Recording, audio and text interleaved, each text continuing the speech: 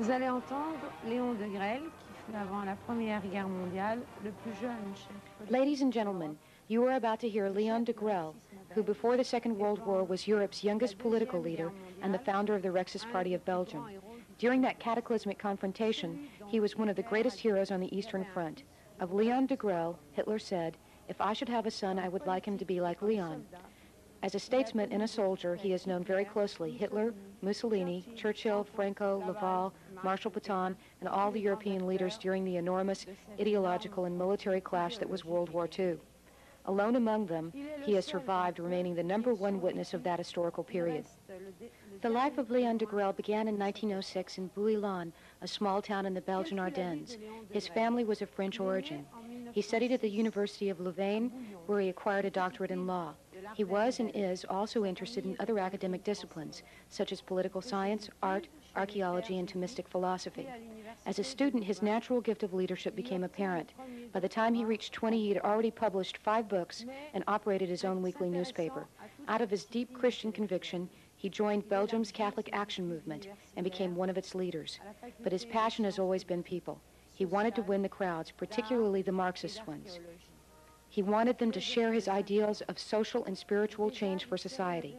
He wanted to lift people up, to forge for them a stable, efficient, and responsible state, a state backed by the good sense of the people and for the sole benefit of the people. He addressed more than 2,000 meetings, always controversial. His books and newspapers were read everywhere because they always dealt with the real issues.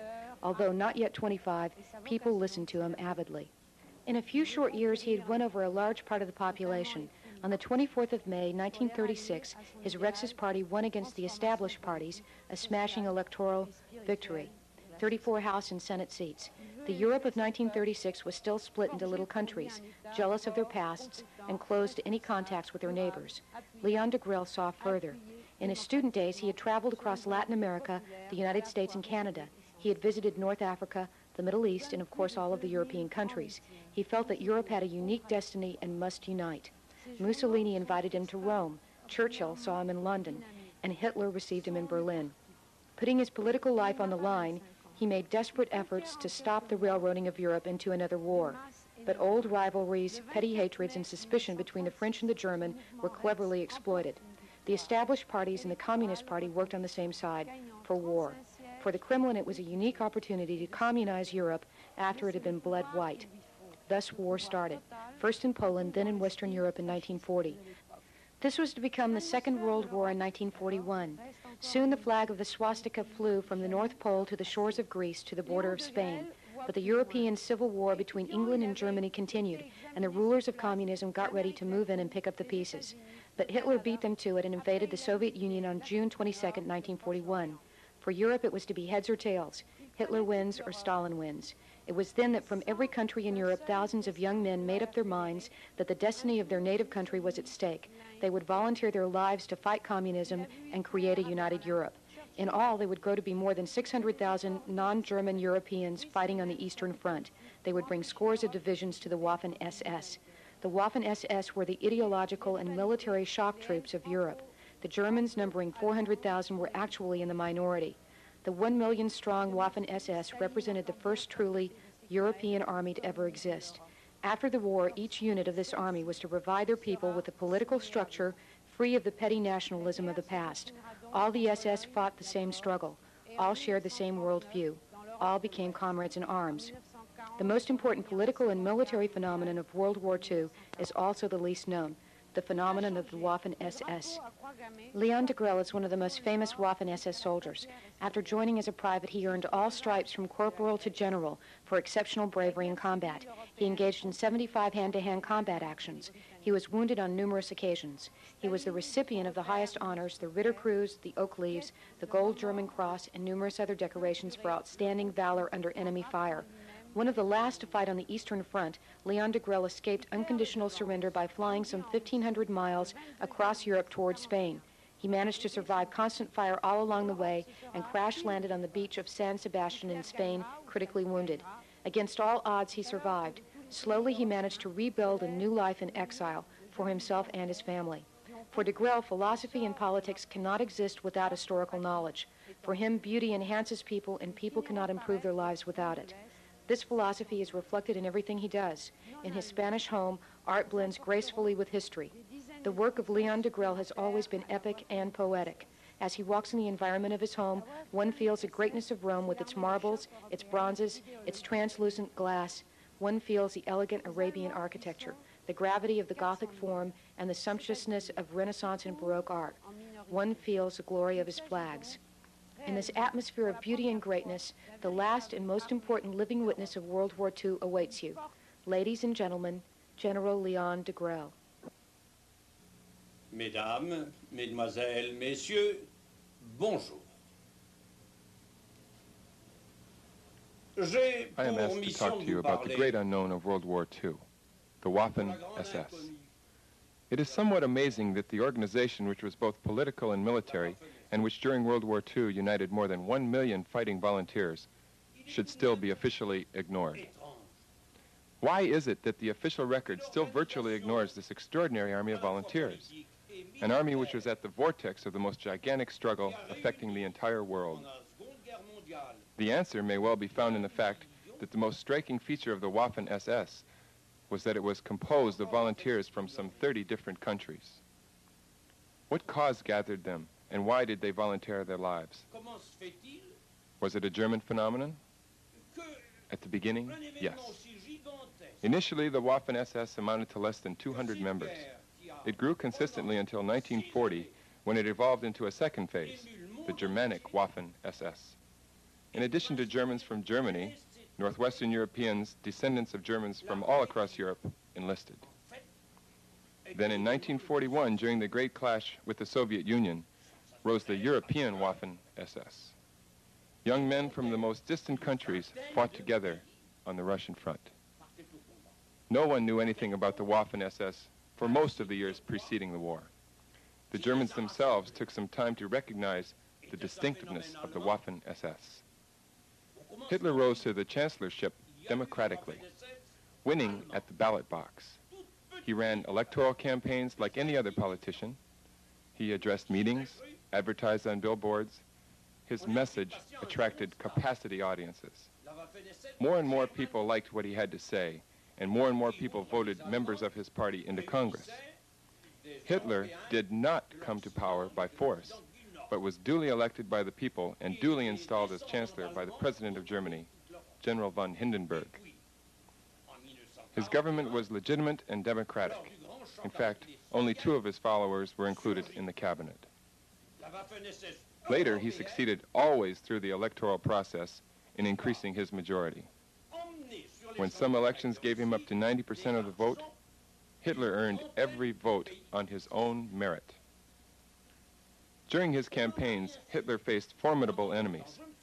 The power establishment, who had no qualms whatsoever in tampering with the electoral process. He had to face the Weimar establishment and its well-financed left-wing and liberal parties, and highly organized bloc of 6 million Communist Party members. Only the most fearless and relentless struggle to convince people to vote for him enabled Hitler to obtain a democratic majority. In those days, the Waffen-SS was not even a factor.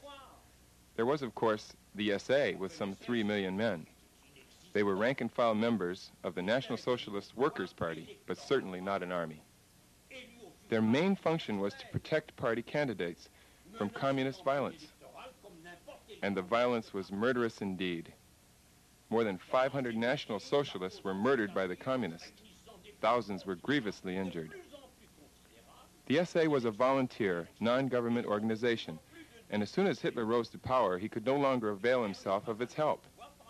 He had to work within the system he was elected to serve. He came in a state of disadvantage. He had to contend with an entrenched bureaucracy appointed by the old regime. In fact, when the war started in 1939, 70% of German bureaucrats had been appointed by the old regime and did not belong to Hitler's party. Hitler could not count on the support of the church hierarchy. Both big business and the Communist Party were totally hostile to his programs. On top of all this, extreme poverty existed, and 6 million workers were unemployed. No country in Europe had ever known so many people to be out of work. So here is a man quite isolated, 3 million SA party members are not in the government. They vote and help win the elections, but they cannot supplant an entrenched bureaucracy in the government posts. The SA also was unable to exert influence on the army because the top brass, fearful of competition, was hostile to the SA. This hostility reached such a point that Hitler was faced with a wrenching dilemma: what to do with the millions of followers who helped him to power. He could not abandon them. The army was a highly organized power structure. Although only numbering 100,000 as dictated by the Treaty of Versailles, it exerted great influence in the affairs of state. The president of Germany was Field Marshal von Hindenburg. The army was a privileged caste. Almost all the officers belonged to the upper classes of society. It was impossible for Hitler to take on the powerful army frontally. Hitler was elected democratically, and he could not do what Stalin did: to have firing squads execute the entire military establishment. Stalin killed 30,000 high-ranking officers. That was Stalin's way, to make room for his own trusted commissars. Such drastic methods could not occur in Germany, and unlike Stalin, Hitler was surrounded by international enemies.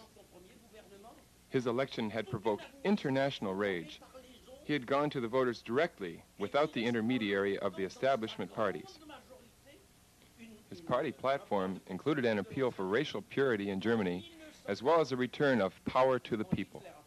Such tenets so infuriated world Jewry that in 1933 it officially declared war on Germany.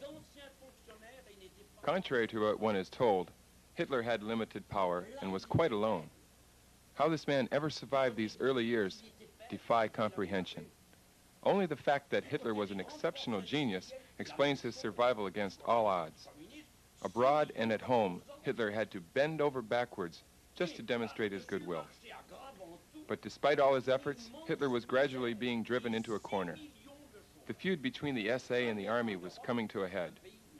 His old comrade, Ernst Röhm, chief of the SA, wanted to follow Stalin's example and physically eliminate the army brass. The showdown resulted in the death of Röhm, either by suicide or murder, and many of his assistants, with the army picking up the pieces and putting the SA back in its place. At this time, the only SS to be found in Germany were in Chancellor Hitler's personal guard. 180 men in all. They were young men of exceptional qualities, but without any political role. Their duty consisted in guarding of chancery and to present arms to visiting dignitaries. It was from this minuscule group of 180 men that a few years later would spring an army of 1 million soldiers, an army of unprecedented valor extending its call throughout Europe. After Hitler was compelled to acknowledge the superiority of the army, he realized that the brass would never support his revolutionary social programs. It was an army of aristocrats. Hitler was a man of the people, a man who succeeded in wiping out unemployment, a feat unsurpassed to this day. Within 2 years, he gave work to 6 million Germans and got rid of rampant poverty. In 5 years, the German worker doubled his income without inflation. Hundreds of thousands of beautiful homes were built for workers at minimal cost. Each home had a garden to grow flowers and vegetables. All the factories were provided with sports fields, swimming pools, and attractive and decent workshops. For the first time, paid vacations were created. The communists and the capitalists had never offered paid vacations. This was Hitler's creation. He organized the famous Strength Through Joy programs, which meant that workers could, at affordable prices, board passenger ships and visit any part of the world. All these social improvements did not please the establishment. Big business tycoons and international bankers were worried, but Hitler stood up to them. Business can make profits, but only if people are paid decently and are allowed to live and work in dignity. People, not profits, come first. This was only one of Hitler's reforms. He initiated hundreds of others. He literally rebuilt Germany. In a few years, more than 5,000 miles of freeways were built. For the worker, the affordable Volkswagen was created. Any worker could get this car on a payment of 5 marks per week. It was unprecedented in Europe. Thanks to the freeways, the worker for the first time, could visit any part of Germany whenever they liked. The same programs applied to the farmers and middle class.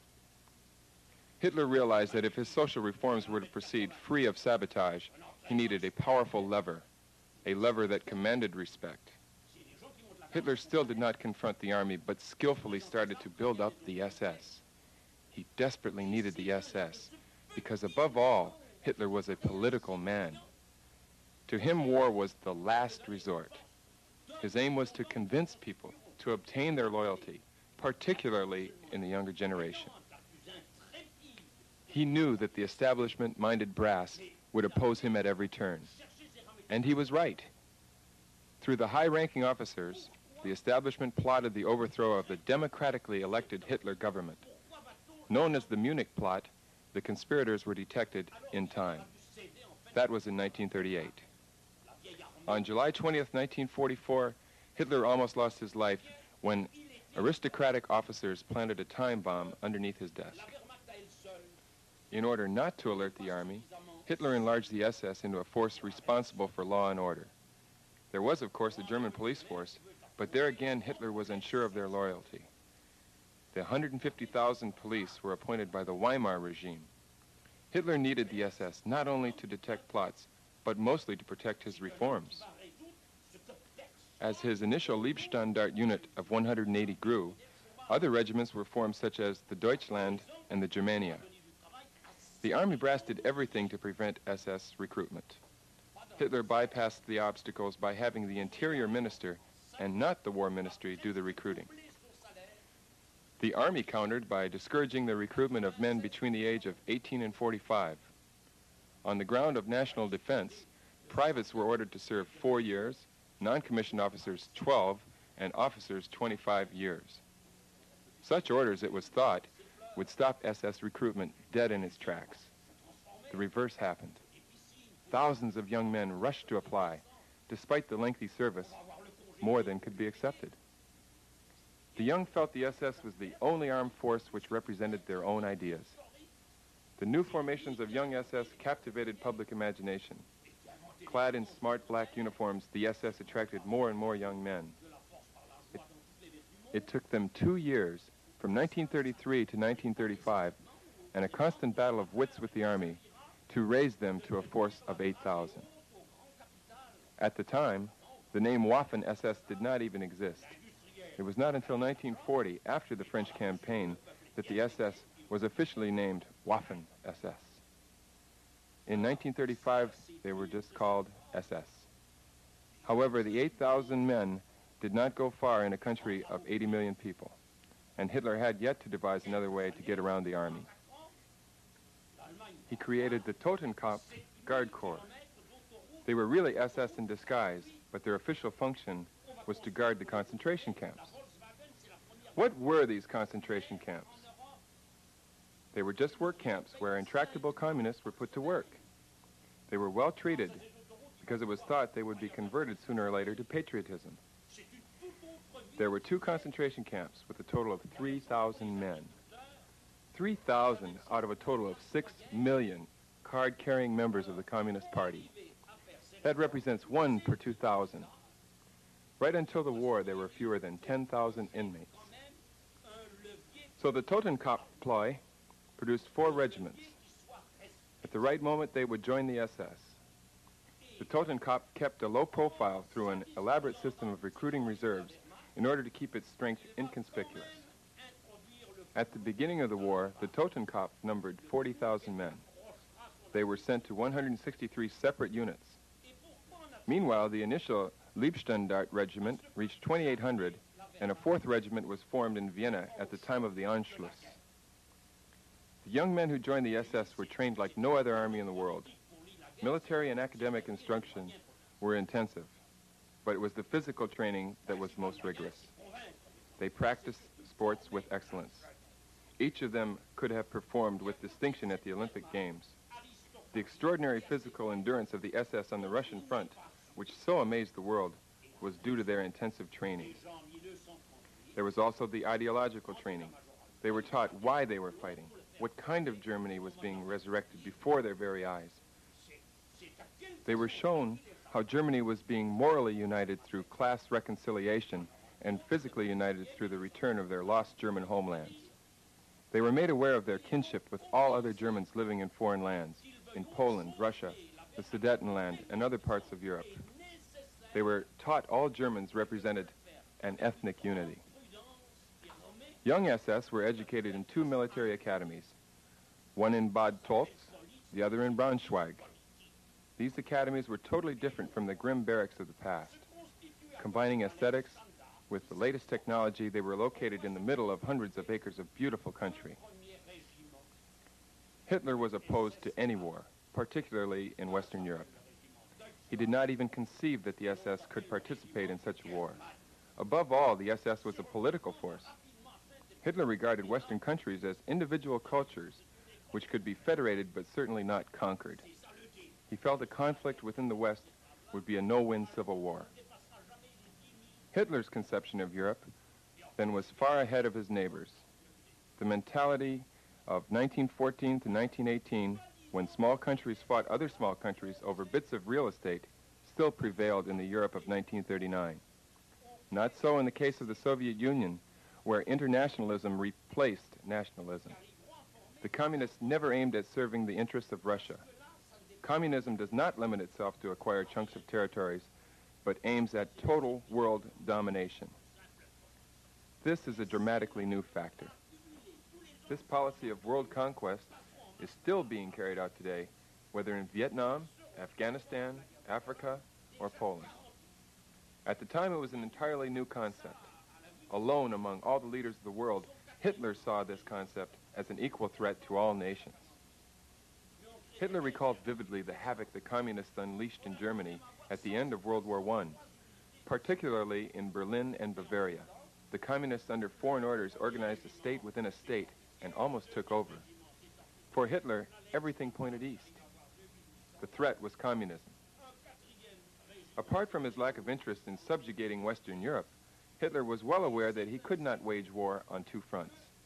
At this point, instead of letting Hitler fight communism, the Allies made the fateful decision to attack Hitler. The so-called Western democracies allied themselves with the Soviet Union for the purpose of encircling and destroying the democratic government of Germany. The Treaty of Versailles had already amputated Germany from all sides. It was designed to keep Germany in a state of permanent economic collapse and military impotence. The Allies had ratified a string of treaties with Belgium, the newly created Czechoslovakia, Yugoslavia, Poland, and Romania to pressure Germany from all sides. Then, in the summer of 1939, the governments of Britain and France were secretly negotiating a full military alliance with the Soviet Union. The talks were held in Moscow, and the minutes were signed by Marshal Zhukov. I have these minutes in my possession. They are stupefying. One can read this report, which guaranteed to Britain and France Soviet participation against Germany. Upon ratification, the Soviet Union was to provide the Anglo-French forces with the Soviet support of 5,500 combat planes immediately, plus the backup of the entire Soviet Air Force. Between 9,000 to 10,000 tanks would also be made available. In return, the Soviet Union demanded the Baltic states and free access to Poland. The plan called for an early joint attack. Germany was still minimally armed at that stage. The French negotiators realized that the 10,000 Soviet tanks would soon destroy the 2,000 German tanks, but did not see that they would unlikely stop at the French border. Likewise, the British government was quite prepared to let the Soviets take over Europe. Facing total encirclement, Hitler decided once more to make his own peace with one or the other side of the Soviet-British partnership. He first turned to the British and French governments and requested formal peace talks. His quest for peace was answered by an outpouring of insults and denunciations. The international press went on an orgy of hate against Hitler, unprecedented in history. It is mind-boggling to reread these newspapers today. When Hitler made similar peace overtures to Moscow, he was surprised to find the Soviets eager to sign a peace treaty with Germany. In fact, Stalin did not sign a peace treaty for the purpose of peace. He signed to let Europe destroy itself in a war of attrition while giving him the time he needed to build up his military strength. Stalin's real intent is revealed in the minutes of the Soviet High Command, which are also in my possession. Stalin states his intent to come into the war the moment Hitler and the Western powers have annihilated each other. Stalin had great interest in marking time and letting the others fight first. I have read his military plans, and I have seen how they were achieved. By 1941, Stalin's 10,000 tanks had increased to 17,999. The next year, they would have been 32,000, 10 times more than Germany's. The Air Force would also have been 10-1 in Stalin's favor. The very week Stalin signed the peace treaty with Hitler, he gave orders to build 96 airfields on the Western Soviet border. 180 were planned for the following year. His strategy was constant. Quote, "The more the Western powers fight it out, the weaker they would be. The longer I wait, the stronger I get." It is under these appalling circumstances that World War II started, a war which was offered to the Soviets on a silver platter. Aware of Stalin's preparations, Hitler knew he would have to face communism sooner rather than later. And to fight communism, he had to rely on totally loyal men, men who would fight for an ideology against another ideology. It had always been Hitler's policy to oppose the ideology of class war with an ideology of cooperation. Hitler had observed that Marxist class war had not brought prosperity to the Russian people. Russian workers were poorly clothed, as they are now, badly housed, badly fed. Goods were always in short supply, and to this day, housing in Moscow is as nightmarish as it was before the war. For Hitler, the failure of class war made class cooperation the only just alternative. To make it work, Hitler saw to it that one class would not be allowed to abuse the other. It is a fact that the newly rich classes emerging from the Industrial Revolution had enormously abused their privileges, and it was for this reason that the National Socialists were socialists. National Socialism was a popular movement in the truest sense. The great majority of National Socialists were blue collars. 70% of the Hitler youth were children of blue-collar workers. Hitler won the elections because the great mass of workers were solidly behind him. One often wonders why 6 million communists who had voted against Hitler turned their back on communism after Hitler had been elected in 1933. There is only one reason. They witnessed and experienced the benefits of class cooperation. Some say they were forced to change. It is not true. Like other loyal Germans, they fought 4 years on the Russian front with distinction. The workers never abandoned Hitler, but the upper class did. Hitler spelled out his formula of class cooperation as the answer to communism with these words. Class cooperation means that capitalists will never again treat the workers as mere economic components. Money is but one part of our economic life. The workers are more than machines to whom one throws a pay packet every week. The real wealth of Germany is its workers. Hitler replaced gold with work as the foundation of his economy. National Socialism was the exact opposite of communism. Extraordinary achievements followed Hitler's election. We always hear about Hitler in the camps, Hitler and the Jews, but we never hear about his immense social work. It is obvious that a genuine popular movement like National Socialism was going to collide with the selfish interest of high finance.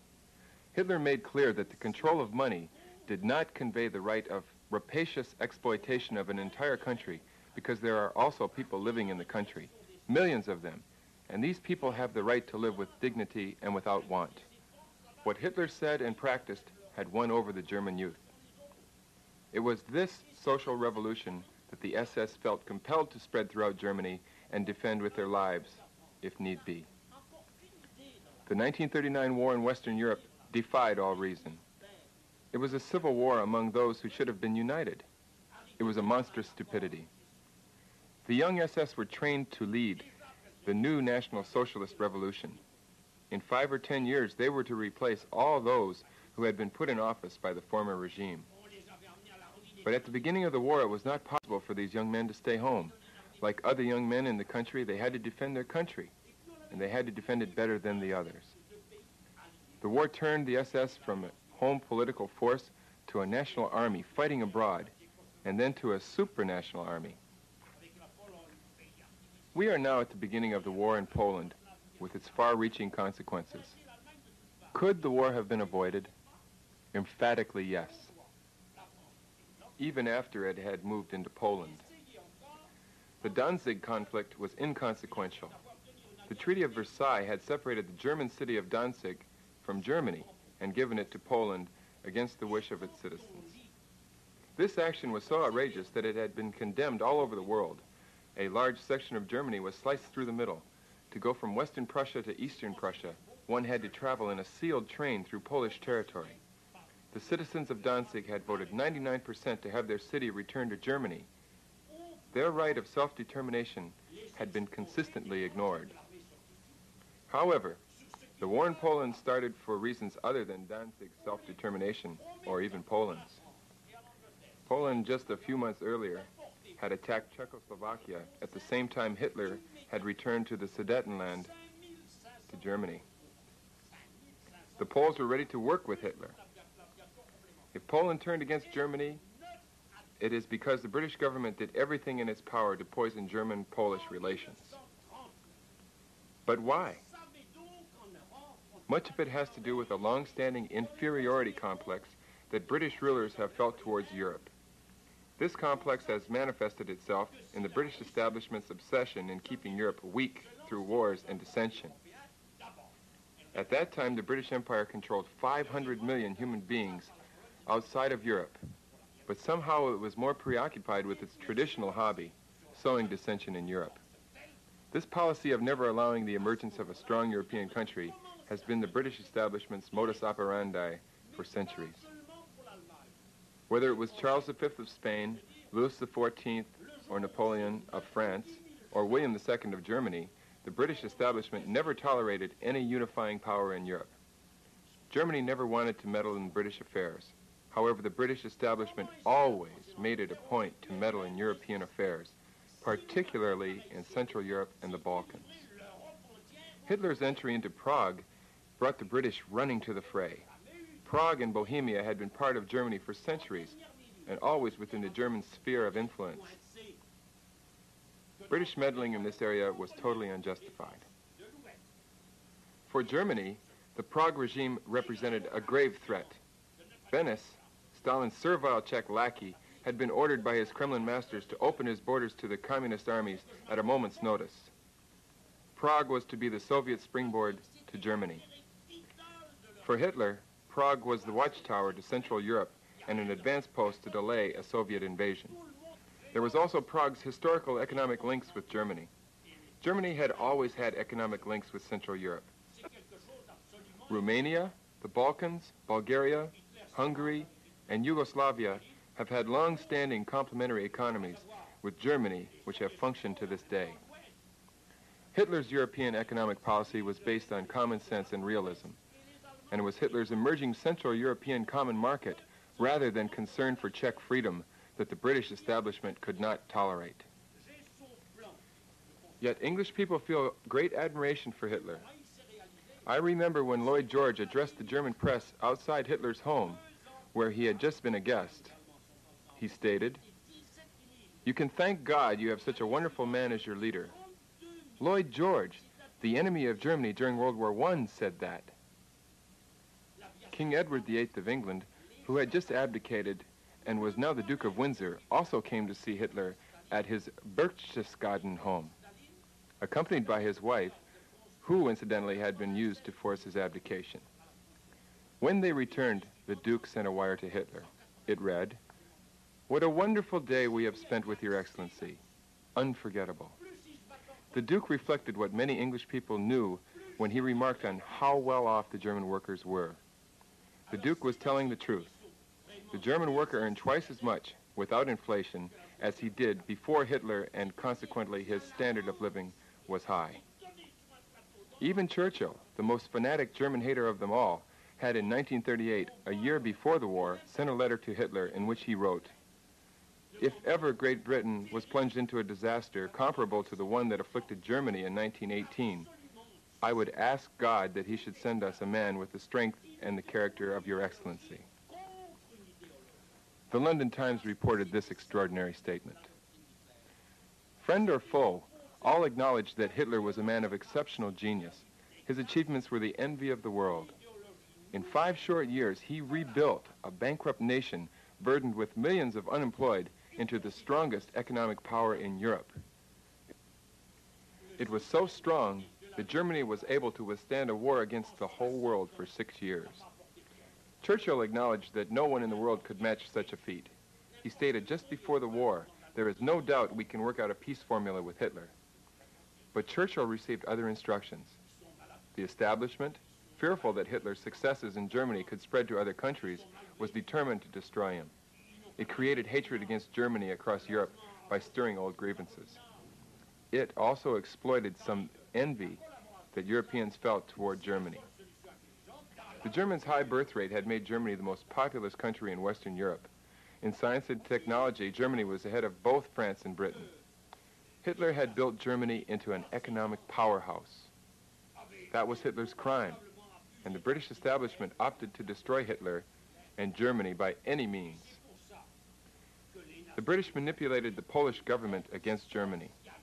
The Poles themselves were more than willing to live in peace with the Germans. Instead, the unfortunate Poles were railroaded into war by the British. One must not forget that 1.5 million Germans lived in Poland at the time, at great benefit to the Polish economy. Apart from economic ties with Germany, the Poles saw a chance that with Germany's help they would be able to recover their Polish territories from the Soviet Union, territories they had tried to recover in vain since 1919. In January 1939, Hitler had proposed to Beck, the Polish leader, a compromise to solve the Danzig issue.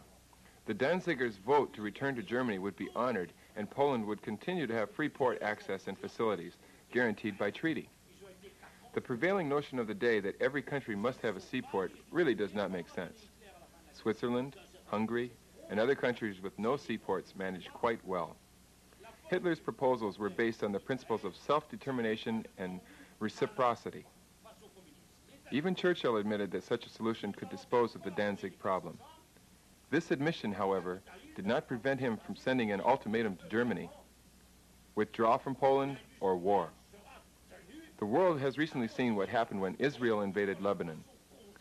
Heavily populated cities like Tyre and Sidon were destroyed, and so was West Beirut. Everybody called for Israel's withdrawal, but no one declared war on Israel when it refused to budge. With a little patience, a peaceful solution would have been found for Danzig.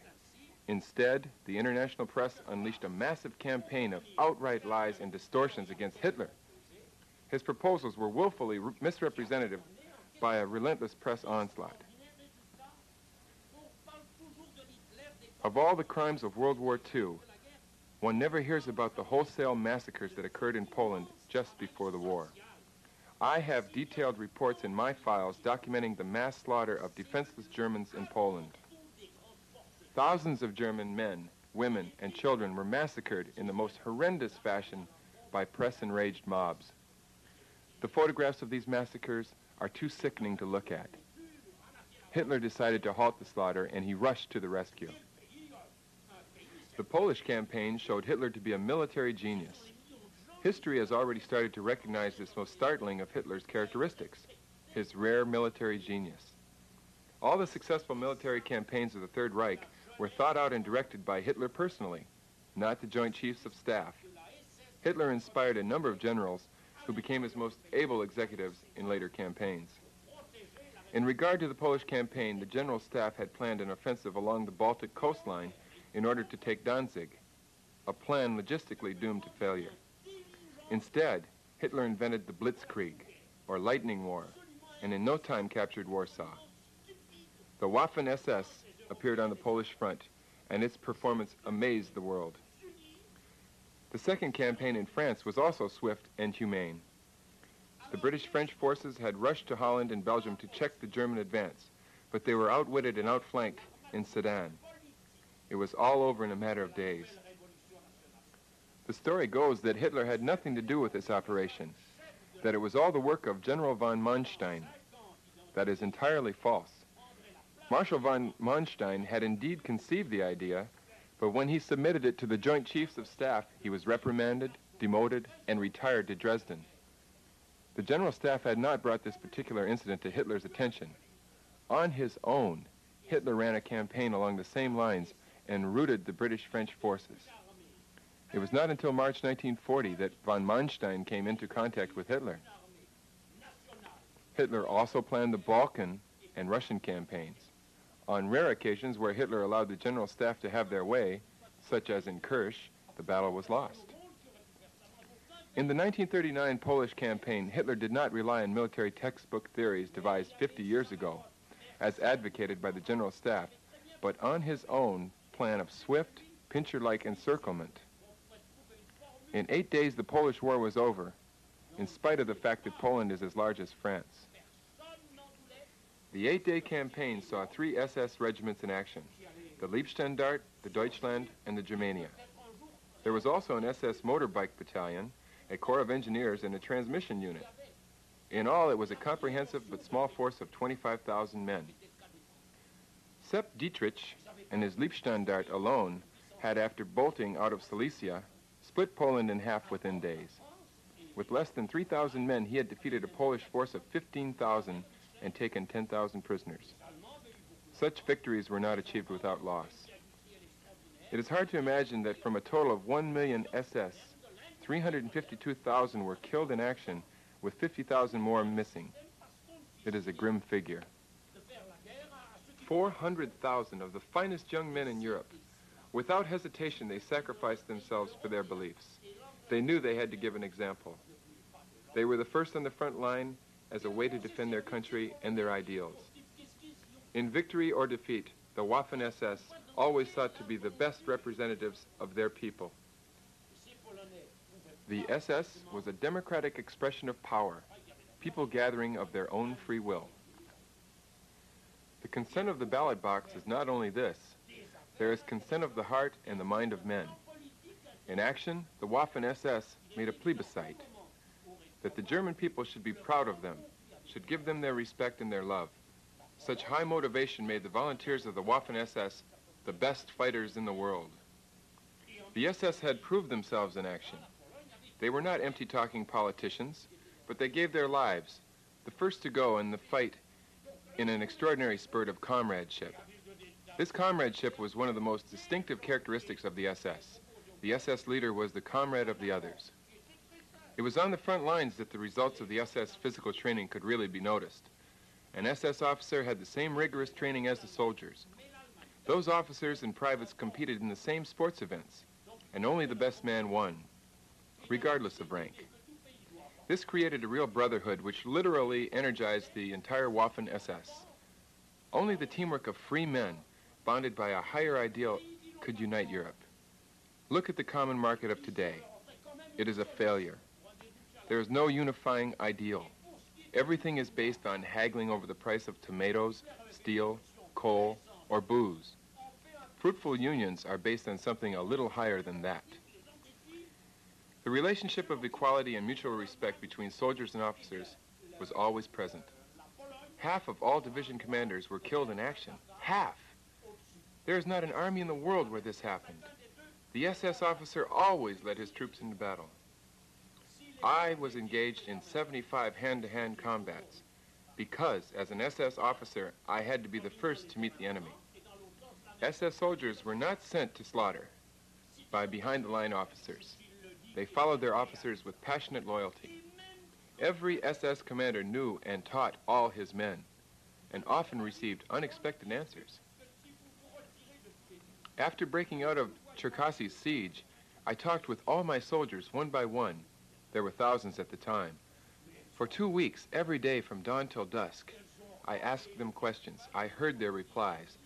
Sometimes it happens that some soldiers who brag a little receive medals, while others, heroes who keep quiet, miss out.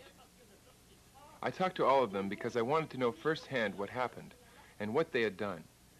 To be just, I had to know the truth. It was on this occasion that 2 of my soldiers suddenly pulled their identity cards from the Belgian resistance movement. They had been sent to kill me. At the front line, it is very simple to shoot someone in the back, but the extraordinary SS team spirit had won them over. SS officers could expect the loyalty of their men by their example. The life expectancy of an SS officer at the front was 3 months. In Estonia, I received 10 new young officers from Bad Tolz Academy one Monday. By Thursday, one was left, and he was wounded. In the conventional armies, officers talked at the men, from superior to inferior, and seldom as brothers in combat and brothers in ideology. Thus, by 1939, the Waffen-SS had earned general admiration and respect. This gave Hitler the opportunity to call for an increase in their numbers. Instead of regiments, there would be 3 divisions. Again, the army brass laid down draconian recruiting conditions. SS could only join for not less than 4 years of combat duty. The brass felt that no one would take such a risk.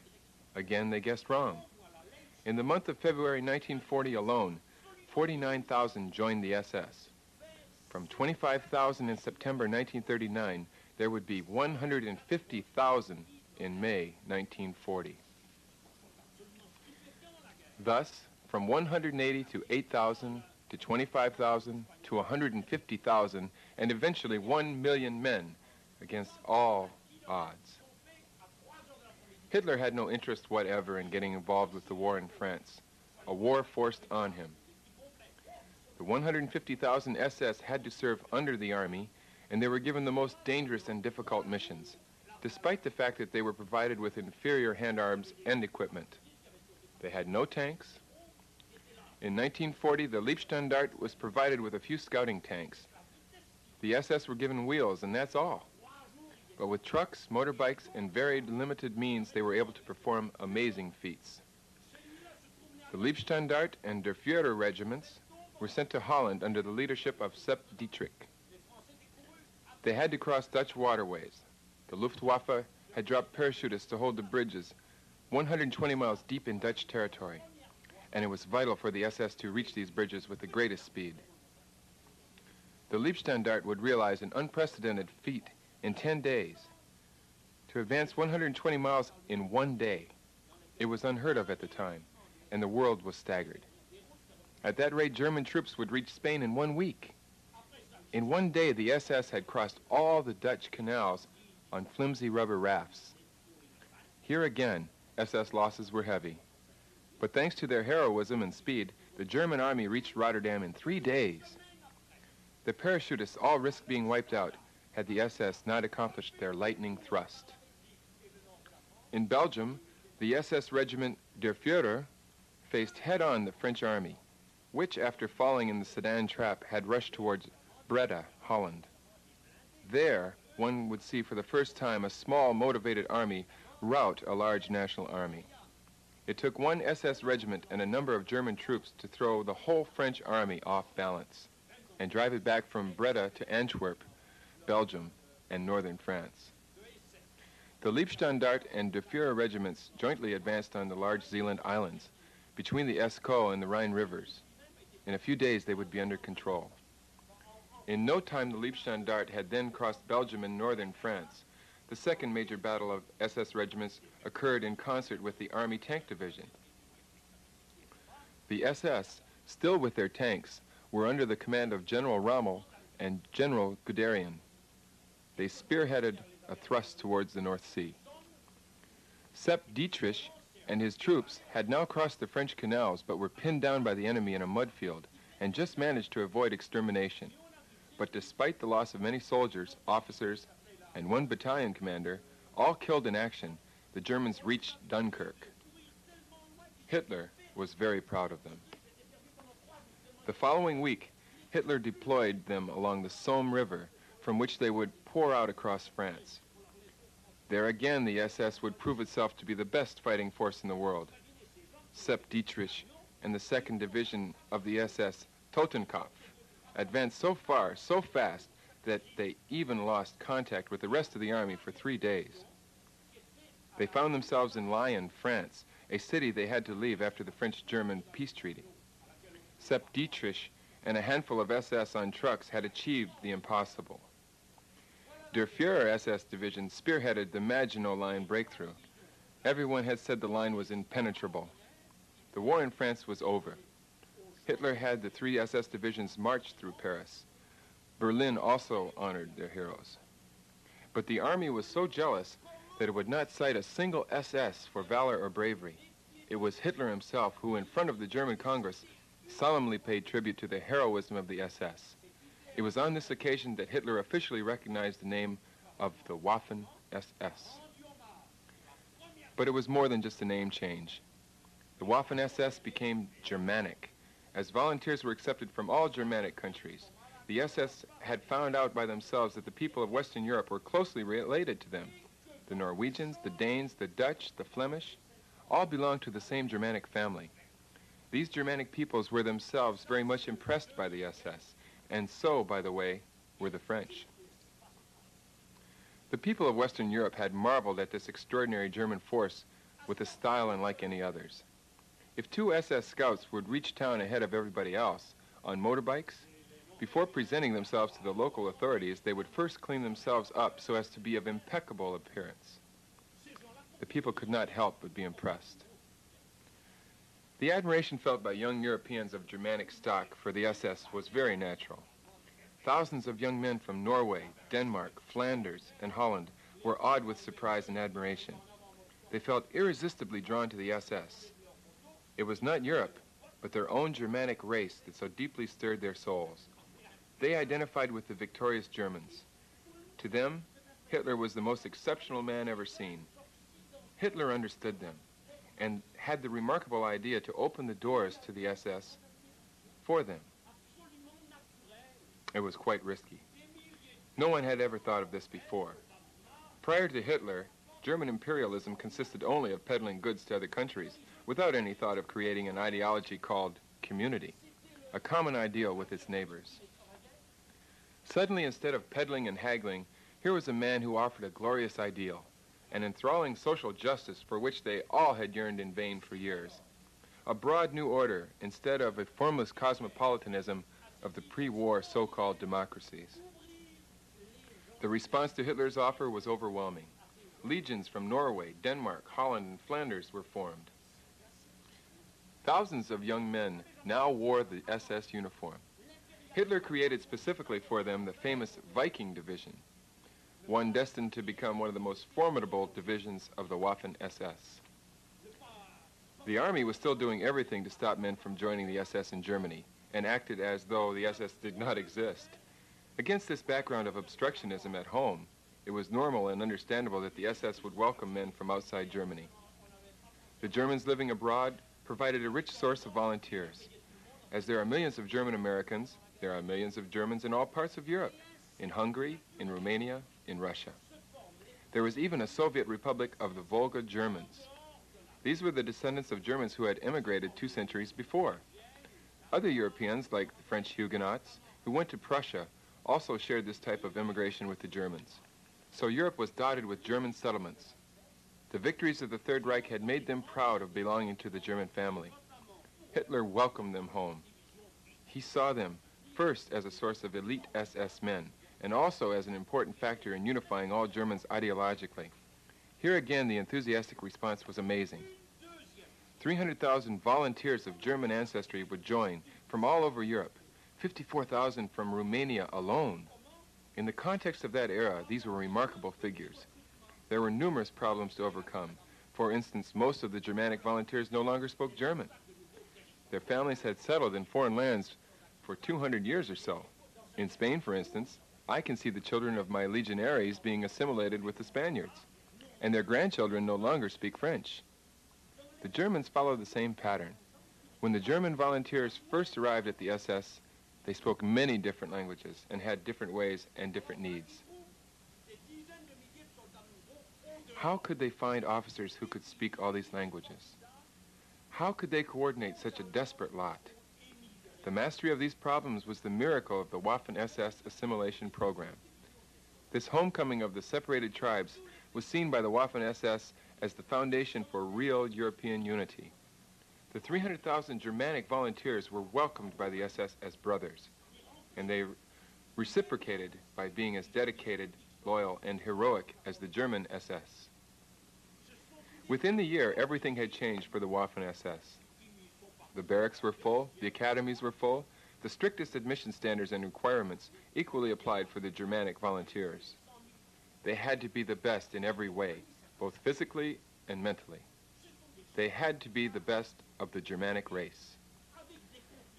German racialism has been deliberately distorted. It was never anti-other race racialism. It was a pro-German racialism. It was concerned with making the German race strong and healthy in every way. Hitler was not interested in having millions of degenerates, if it was in his power not to have them. Today one finds rampant alcohol and drug addiction everywhere. Hitler cared that German families be healthy, cared that they raise healthy children for the renewal of a healthy nation. German racialism meant rediscovering the creative values of their own race, rediscovering their culture. It was a search for excellence, a noble idea. National Socialist racialism was not against the other races. It was for its own race. It aimed at defending and improving its race and wished that all other races did the same for themselves. That was demonstrated when the Waffen-SS enlarged its ranks to include 60,000 Islamic SS. The Waffen-SS respected their way of life, their customs, and their religious beliefs. Each Islamic SS battalion had an imam. Each company had a mullah. It was our common wish that their qualities found their highest expression. This was our racialism. I was present when each of my Islamic comrades received a personal gift from Hitler during the New Year. It was a pendant with a small Quran. Hitler was honoring them with this small symbolic gift. He was honoring them with what was the most important aspect of their lives and their history. National Socialist racialism was loyal to the German race and totally respected all other races. At this point, one hears, what about anti-Jewish racism? One can answer, what about Jewish anti-Gentilism? It has been the misfortune of the Jewish race that never could they get on with any other race. It is an unusual historical fact and phenomenon. When one studies the history, and I say this without any passion, of the Jewish people, their evolution across the centuries, one observes that always and at all times and all places, they were hated. They were hated in ancient Egypt, they were hated in ancient Greece, they were hated in Roman times to such a degree that 3,000 of them were deported to Sardinia. It was the first Jewish deportation. They are hated in Spain, in France, in England, and in Germany. The conscientious Jewish author Lazar wrote a very interesting book on anti-Semitism, where he asked himself, we Jews should ask ourselves a question. Why are we always hated everywhere? It is not because of our persecutors, all of different times and places. It is because there is something within us that is very unlikable. What is unlikable is that the Jews have always wanted to live as a privileged class, divinely chosen and beyond scrutiny. This attitude has made them unlikable everywhere. The Jewish race is therefore a unique case. Hitler had no intention of destroying it. He wanted the Jews to find their own identity in their own environment, but not to the detriment of others. The fight, if we can call it that, of National Socialism against the Jews was purely limited to one objective, that the Jews leave Germany in peace. It was planned to give them a country of their own, outside Germany. Madagascar was contemplated, but the plans were dropped when the United States entered the war. In the meanwhile, Hitler thought of letting the Jews live in their own traditional ghettos. They would have their own organizations, they would run their own affairs, and live the way they wanted to live. The Jews had their own police, their own tramways, their own flag, their own factories, which, incidentally, were built by the German government. As far as other races were concerned, they were all welcomed in Germany as guests, but not as privileged occupants. In 1 year, the Waffen-SS had gathered a large number of Germanic people from Northern Europe and hundreds of thousands of Germans from outside Germany called Volksdeutsch. It is then that the conflict between communism and National Socialism burst into the open. The conflict had always existed. In Mein Kampf, Hitler had clearly set out his objective, to eliminate the world threat of communism, and, incidentally, claim some land in Eastern Europe. This eastward expansionism created much outrage. How could the Germans claim land in Russia? To this one can answer, how could the Americans claim Indian land from the Atlantic to the Pacific? How could France claim southern Flanders and Roussillon from Spain? And what of Britain? And what of so many other countries who have claimed, conquered, and settled in other territories? Somehow at the time it was all right for these countries to settle foreign lands, but it was not for Germany. Personally, I have always vigorously defended the Russians, and I finally did succeed in convincing Hitler that Germans had to live in peace with the Russians, as partners, not as conquerors. Before achieving this partnership, there was first the matter of wiping out communism. During the Soviet-German Pact, Hitler was trying to gain time, but the Soviets were intensifying their acts of aggression from Estonia to Bukovina. I now read extracts from Soviet documents. They are most revealing. Let's read from Marshal Vorshilov himself. We now have time to prepare ourselves to be the executioner of the capitalist world while it is agonizing. We must, however, be cautious. The Germans must not have any inkling that we are preparing to stab them in the back while they are busy fighting the French. Otherwise, they could change their general plan and attack us. In the same record, Marshal Chepanatov wrote, "The coexistence between Hitler's Germany and Soviet Union is only temporary. We will not make it last very long." Marshal Timoshenko, for his part, did not want to be so hasty. Let us not forget that our war material from our Siberian factories will not be delivered until fall. This was written at the beginning of 1941, and the material was only to be delivered in the fall. The War Industry Commissar report stated, "We will not be in full production until 1942. Marshal Zhukov made this extraordinary admission. "Hitler is in a hurry to invade us. He has good reasons for it." Indeed, Hitler had good reasons to invade Russia in a hurry, because he realized he would be wiped out if he did not. Zhukov added, "We need a few more months to rectify many of our defects before the end of 1941. We need 18 months to complete the modernization of our forces." The orders are quite precise. On the fourth session of the Supreme Soviet in 1939, it was decreed that army officers will serve 3 years, and the soldiers will serve 4 years, and the Navy personnel 5 years. All these decisions were made less than a month after the Soviets signed the peace treaty with Germany. Thus the Soviets pledged to peace were frantically preparing for war. More than 2,500 new concrete fortifications were built between 1939 and 1940. 160 divisions were made combat ready. 60 tank divisions were on full alert. The Germans only had 10 Panzer tank divisions. In 1941, the Soviets had 17,000 tanks, and by 1942, they had 32,000. They had 92,578 pieces of artillery, and their 17,545 combat planes in 1940 outnumbered the German Air Force. It is easy to understand that with such war preparations going on, Hitler was left with only one option: invade the Soviet Union immediately or face annihilation. Hitler's Russian campaign was the last chance campaign. Hitler did not go into Russia with any great optimism.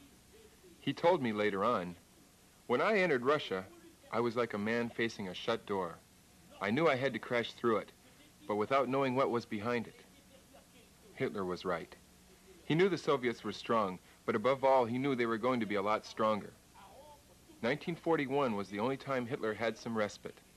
The British had not succeeded yet in expanding the war. Hitler, who never wanted the war with Britain, still tried for peace. He invited me to spend a week at his home. He wanted to discuss the whole situation and hear what I had to say about it. He spoke very simply and clearly. The atmosphere was informal and relaxed. He made you feel at home because he really enjoyed being hospitable. He buttered pieces of toast in leisurely fashion and passed them around. And although he did not drink, he went to get a bottle of champagne after each meal because he knew I enjoyed a glass at the end of it. All without fuss and with genuine friendliness. It was part of his genius that he was also a man of simple ways, without the slightest affectation of a man of great humility. We talked about England. I asked him bluntly, "Why on earth didn't you finish the British off in Dunkirk? Everyone knew you could have wiped them out." He answered, "Yes, I withheld my troops and let the British escape back to England. The humiliation of such a defeat would have made it difficult to try for peace with them afterwards. At the same time, Hitler told me he did not want to dispel the Soviet belief that he was going to invade England. He mentioned that he even had small Anglo-German dictionaries distributed to his troops in Poland. The Soviet spies there duly reported to the Kremlin that Germany's presence in Poland was a bluff and that they were about to leave for the British Isles. On June 22nd, 1941, it was Russia, not England, that Germany invaded. The initial victories were swift but costly. I lived the epic struggle of the Russian front. It was a tragic epic. It was also martyrdom. The endless thousands of miles of the Russian steppes were overwhelming. We had to reach the Caucasus by foot, always under extreme conditions. In the summer, we often walked knee-deep in mud, and in winter there were below freezing temperatures. But for a matter of a few days, Hitler would have won the war in Russia by 1941, before the Battle of Moscow. Hitler had succeeded in defeating the Soviet army and taking considerable numbers of prisoners. General Guderian's tank division, which had all by itself encircled more than 1 million Soviet troops near Kiev, had reached Moscow right up to the city's tramway lines. It was then that suddenly an unbelievable freeze happened. 40, 42, 50 degrees Celsius below zero. This meant that not only were men freezing, but the equipment was also freezing on the spot. No tanks could move. Yesterday's mud had frozen to a solid block of ice, half a meter high, icing up the tank treads. In 24 hours, all of our tactical options had been reversed. It was at that time that masses of Siberian troops brought back from the Russian Far East were thrown against the Germans. These few fateful days of ice that made the difference between victory and defeat, Hitler owed to the Italian campaign in Greece during the fall of 1940. Mussolini was envious of Hitler's successes. It was a deep and silent jealousy. I was a friend of Mussolini. I knew him well. He was a remarkable man, but Europe was not of great concern to him. He did not like to be a spectator, watching Hitler winning everywhere. He felt compelled to do something himself, fast. Impulsively, he launched a senseless offensive against Greece. His troops were immediately defeated, but it gave the British the excuse to invade Greece, which up till now had been uninvolved in the war. From Greece, the British could bomb the Romanian oil wells, which were vital to Germany's war effort. Greece could also be used to cut off the German troops on their way to Russia. Hitler was forced to quash the threat preemptively. He had to waste 5 weeks in the Balkans. His victories were an incredible logistical achievement, but they delayed the start of the Russian campaign for 5 critical weeks.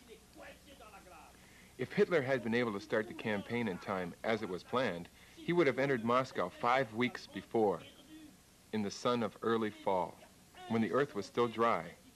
The war would have been over, and the Soviet Union would have been a thing of the past. The combination of the sudden freeze and the arrival of fresh Siberian troops spread panic among some of the old army generals. They wanted to retreat to 200 miles away from Moscow. It is hard to imagine such insane strategy. The freeze affected Russia equally, from west to east, and to retreat 200 miles in the open steppes would only make things worse. I was commanding my troops in the Ukraine at the time, and it was 42 degrees centigrade below zero.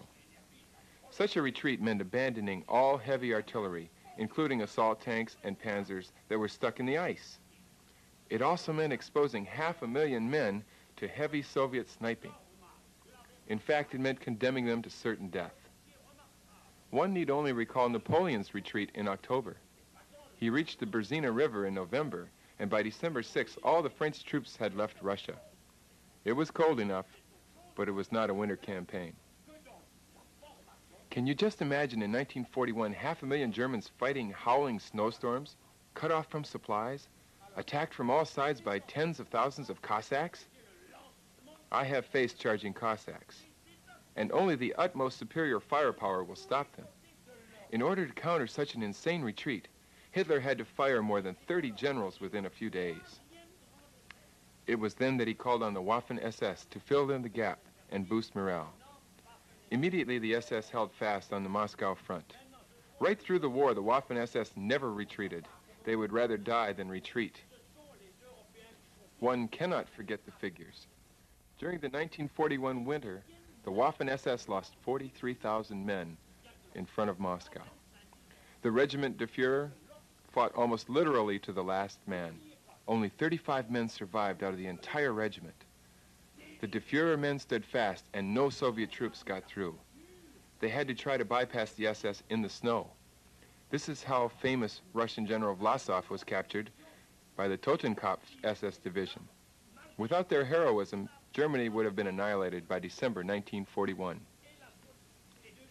Hitler would never forget it. He gauged the willpower that the Waffen-SS had displayed in front of Moscow. They had shown character and guts. And that is what Hitler admired most of all, guts. For him, it was not enough to have intelligent or clever associates. These people can often fall to pieces, as we will see during the following winter at the Battle of Stalingrad with General Paulus. Hitler knew that only sheer energy and guts, the refusal to surrender, the will to hang tough against all odds, would win the war. The blizzards of the Russian steppes had shown how the best army in the world, the German army, with thousands of highly trained officers and millions of highly disciplined men, was just not enough. Hitler realized they would be beaten, that something else was needed, and that only the unshakable faith in a high ideal could overcome the situation. The Waffen-SS had this ideal, and Hitler used them from now on at full capacity. From all parts of Europe, volunteers rushed to help their German brothers. It was then that was born the third great Waffen-SS. First there was the German, then there was the Germanic, and now there was the European Waffen-SS. 125,000 would then volunteer to save Western culture and civilization. The volunteers joined with full knowledge that the SS incurred the highest death tolls. More than 250,000 out of 1 million would die in action. For them, the Waffen-SS was, despite all the deaths, the birth of Europe. Napoleon said it in St. Helena. There will be no Europe until a leader arises. The young European volunteers had observed two things. First, that Hitler was the only leader who was capable of building Europe, and secondly, that Hitler, and Hitler alone, could defeat the world threat of communism. For the European SS, the Europe of petty jealousies, jingoism, border disputes, economic rivalries was of no interest. It was too petty and demeaning. Europe was no longer valid for them. At the same time, European SS, as much as they admired Hitler and the German people, did not want to become Germans. They were men of their own people, and Europe was a gathering of the various peoples of Europe. European unity was to be achieved through harmony, not domination over one of the others. I have discussed these issues at length with both Hitler and Himmler.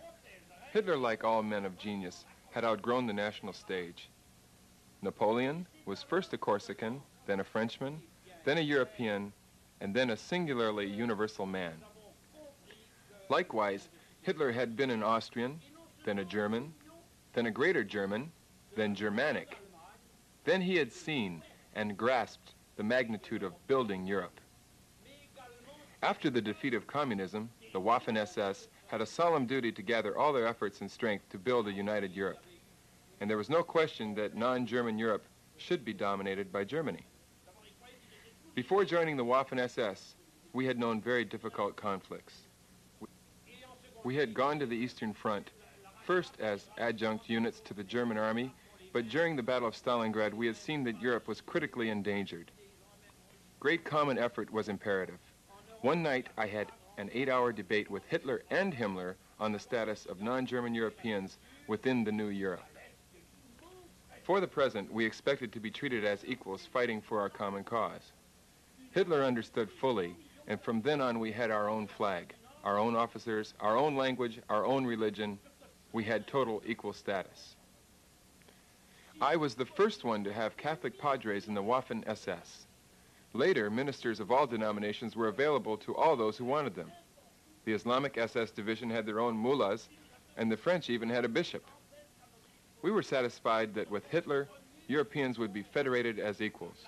We felt that the best way to deserve our place as equals was in this critical hour to defend Europe equally as well as our German comrades. What mattered above all for Hitler was courage. He created a new chivalry. Those who earned the order of the Ritterkreuz, meaning the Cross of the Knights, were indeed the new knights. They earned this nobility of courage. Each of our units going home after the war would be the force that would protect the people's rights in our respective countries. All the SS understood that European unity meant the whole of Europe, even Russia. There had been a great lack of knowledge among many Germans regarding the Russians. Many believed that the Russians were all communists, while in fact Russian representation in the communist hierarchy was less than insignificant. They also believed that the Russians were diametrically opposite from the Europeans, yet they have similar familiar structures. They have an old civilization, deep religious faith, and traditions which are not like those of other European countries. The European SS saw the new Europe in the form of three great components: Central Europe as the powerhouse, Western Europe as the cultural heart, and the East as Europe's potential. Thus, the Europe the SS envisioned was alive and real.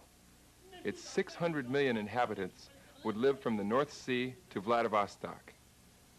It was in this span of 8,000 miles that Europe could achieve its destiny. A space for young people to start new lives. This Europe would be the beacon of the world, a remarkable racial ensemble, an ancient civilization, a spiritual force, and the most advanced technological and scientific complex. The SS prepared for the high destiny of Europe. Compare these aims and these ideals with the Allies. The Roosevelts and the Churchills sold out Europe in Tehran, Yalta, and Potsdam. They capitulated to the Soviets. They delivered half of the European continent to communist slavery. They let the rest of Europe disintegrate morally without any ideal to sustain it. The SS knew what they wanted. The Europe of ideals was salvation for all. This faith in higher ideals inspired 400,000 German SS, 300,000 Volksdeutsch or Germanic SS, and 300,000 other European SS, volunteers all, 1 million builders of Europe. The ranks of the SS grew proportionately with the growth of the war in Russia. The nearer Germany was to defeat, the more volunteers arrived at the front. This was phenomenal. 8 days before the final defeat, I saw hundreds of young men join the SS on the front. Right to the end, they knew they had to do the impossible to stop the enemy.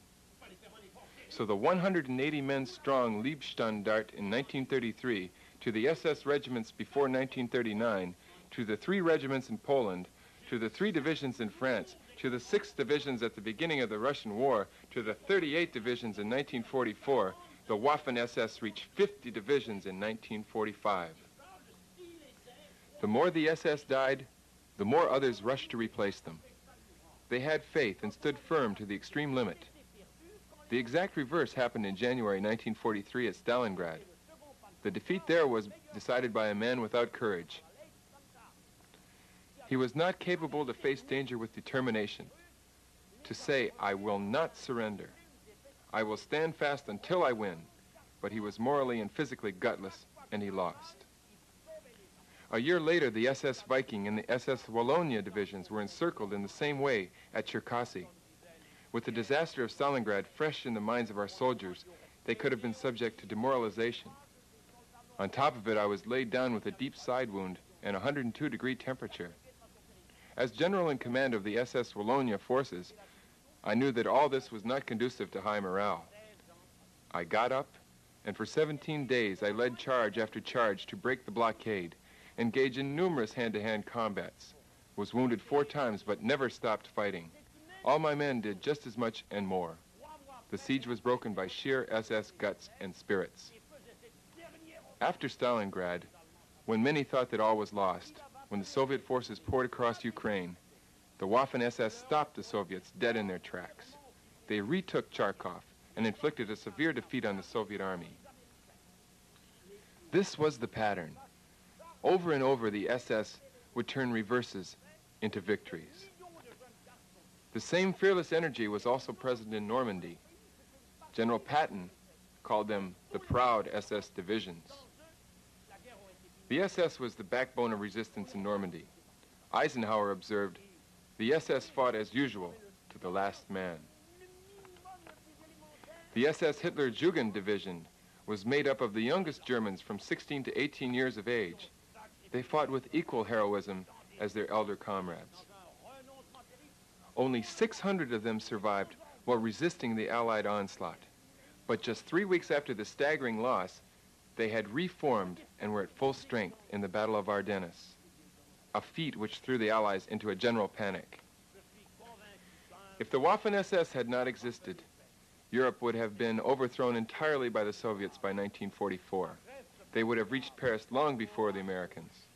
The Waffen-SS heroism stopped the Soviet juggernaut at Moscow, Cherkov, Cherkasy, and Tarnopol. The Soviets lost more than 12 months. Without SS resistance, the Soviets would have been in Normandy before Eisenhower. The people showed deep gratitude to the young men who sacrificed their lives. Not since the great religious orders of the Middle Ages had there been such selfless idealism and heroism. In this century of materialism, the SS stand out as a shining light of spirituality. I have no doubt whatever that the sacrifices and incredible feats of the Waffen-SS will have their own epic poets like Schiller. Greatness in adversity is the distinction of the SS. The curtain of silence falls on the Waffen-SS, but now more and more young people somehow know of its existence and of its achievements. Their fame is growing and the young demand to know more. In 100 years, almost everything will be forgotten, but the greatness and the heroism of the Waffen-SS will be remembered. It is the reward of an epic.